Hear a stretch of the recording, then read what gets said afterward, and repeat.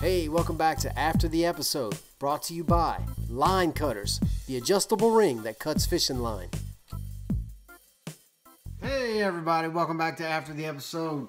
It's Ty from 30 Miles Out. What's going on? Alright, today we're talking about this last episode of TARKLIN BAYOU. I just wanted to mainly focus on the reel that I've been using, this white reel. I've been getting a lot of comments on it, a lot of questions about it. So I kind of wanted to talk a little bit about the reel, the baitcaster, why I use it, why I like it, yada, yada, yada. Also maybe touch a little bit on top water. So what was this reel that I was using? This is the new LEWS. Oh, I got it all tangled up in the, oh my goodness. I got it all tangled up in the blinds, y'all. This is my new LEWS. The good folks at LEWS sent this one to me. It's the INSHORE series. It is a saltwater series. I'll go ahead and put the specs up right now, right here. Boop. There you go. I'm not really a spec guy. All I know is if it feels good or not.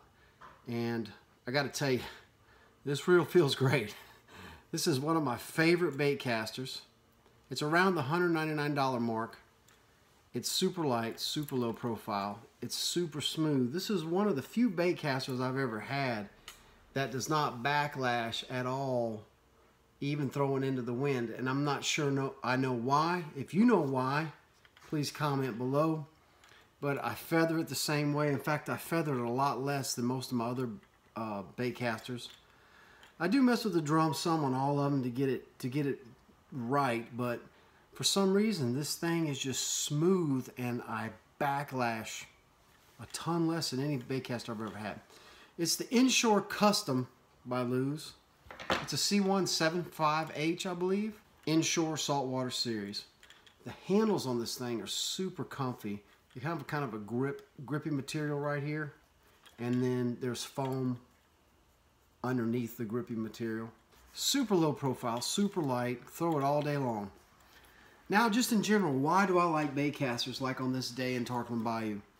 Well, I've said this before and I'm going to say it again. When I throw a spinning rod, I throw it with my right arm, and I throw it all day doing this motion. And it's great working baits like that, and I can throw small jigs with a spinning rod. Love spinning rods. But after a while, sitting in that kayak, you know, shoulders start to get tired. Spinning rod hangs on the bottom. You got to scrunch up your shoulders a little bit. All day, all day. It's nice to set that down, grab a bait caster. Now I'm working the bait with my left arm and I'm reeling with my right. So it's completely opposite motion of the spinning rod, which gives everything a break. Another advantage to the bait caster, like I said before, is that the reel is on top and it's very minimal. So I can actually set it in my lap. I can put it on my knee and work a bait like this, whereas a spinning reel hangs down and you have to kind of bring it up. Super comfy. I can set it down on my knee and work the top water all day long like that. Very relaxed position. I love a bait caster and a kayak. I think bait casters and kayaks go together like meat and potatoes, peanut butter and jelly, Ty and Teresa and Whataburger, ketchup and ice cream, Waffle House and Hunger, Spook Juniors and Redfish, flies and fly swatters. I don't know, they go together. It just, bait casters and kayaks go together. They just do. All right, the LEWS INSHORE series, white reel, love it. Throwing top water. I guess I need to do another. Teresa did a great video on how to walk the dog. I have done another one sitting on a dock showing y'all how to do it, and I might do another one. If y'all want me to do more, comment below on working lures. Typical Spook Junior will catch everything on the Gulf of Mexico. INSHORE. The bone white, that's just the color of the plastic before they paint it, you know. Bone white, you can't go wrong. There's no plastic. There's no paint to come on. Anyway, that's pretty much it, guys. I just wanted to give y'all a rundown on this reel and my perception of it. I do have spider wire 15-pound braid in there for a little more range. 20 would be fine as well, but I wouldn't go over 20 on this dude. This is my finesse rig. I'm using it on a McCain, top waters and broken backs. Top waters and broken backs, there you go.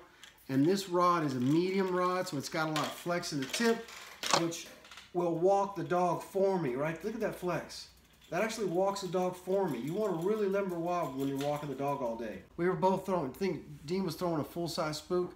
And I was throwing Spook Juniors. I was throwing the one Nathan gave me, which is kind of a clown color. That's pretty much it. That's awesome. Hey, don't forget to like. Don't forget to subscribe. Don't forget to check out the new LEWS INSHORE series, because it's amazing. Catch you next time right here on 30 Miles Out. Line Cutters after the episode. What?